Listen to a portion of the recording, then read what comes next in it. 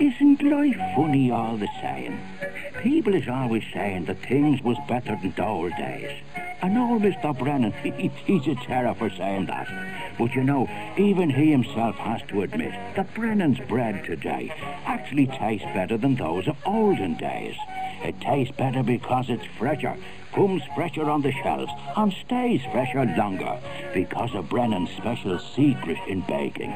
When someone asked old Mr. Brennan to reveal his secret, she said, "Oh, fuck off, mind your own fucking business." Because he was always good at the repartee.